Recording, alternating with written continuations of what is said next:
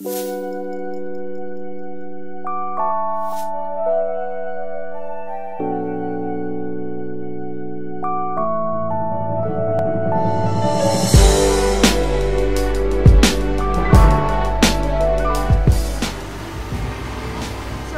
second day of our wreck specialty. Yeah. Our first dive, we went inside of the wreck again, and so it was awesome. So excited. It's so nice. So really. This time we had quite a long swim through. It was like we actually went. What would it be?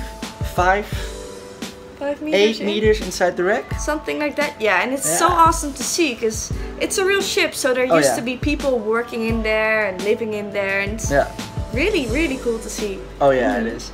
Yeah. So tomorrow we have a free day for the first time in like ages. Oh wow. A while.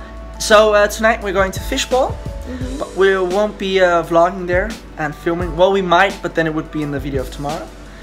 And the day afterwards we're going to be doing our final day of the wreck specialty. Yeah.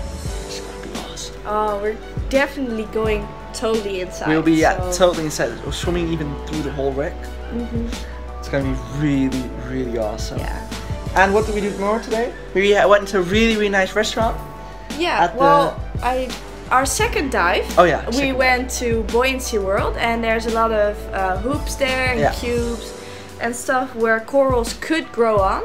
And the hoops are they're for meant buoyancy. for practice, for buoyancy. So we used them to attach lines on, because when you go inside of the wreck, you normally take a long reel with you with a line, so you never can get lost and you always can find your way back outside the wreck. Yeah. So we practiced that. And after that we had a really nice lunch. It was a new place, we'd never been there. It was really great. It was really great food. Yeah. Yeah, so now we're going to Del Sol probably. Yeah. One of our favorite restaurants, and then to Fishbowl.